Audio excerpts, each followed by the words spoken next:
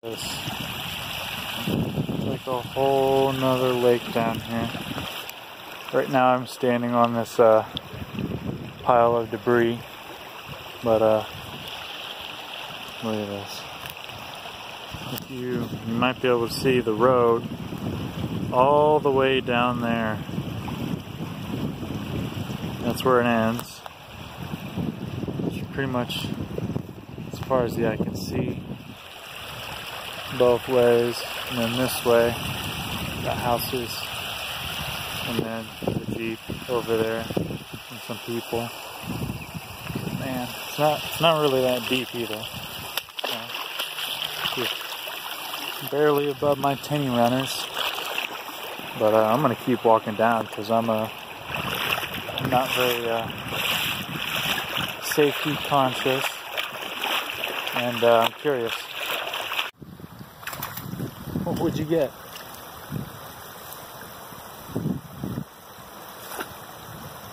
I don't think he sees anything. Hey. Come here. This is the best day ever. To some guy, same place where I found that dog, and I was talking to him for like 5 minutes or so, and he said that this has not been the worst that he's seen this flooded.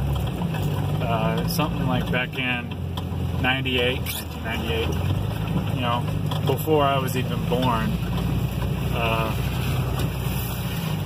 at his mailbox, which was probably, right now, which is probably, I'd say a good like 50 feet away from the water, his mailbox was 3 feet underwater. Yeah. So his house was safe, luckily, but his barn was totaled. I couldn't even imagine having all this water, was it maybe like 5-6 feet higher than it is right now. Got a down barbed wire fence. Wow, look at that. This is a steel tube fence, concrete in the ground. Let's see where it pulled up. This is what I'm in Augusta right now. I'm over by the Walnut River. Right now I'm doing some sort of rock crawling. Another down tree right here. There's the guardrail. Got some guy up here trying to move this tree branch. I'm gonna go help him. Let's do this. I hope this guy don't try to go through what I just went through. He ain't gonna make it. But anyway, I hope that guy moved the tree. Move this tree right here out of the way. And Good Samaritan, check for today. Did I America today? Check.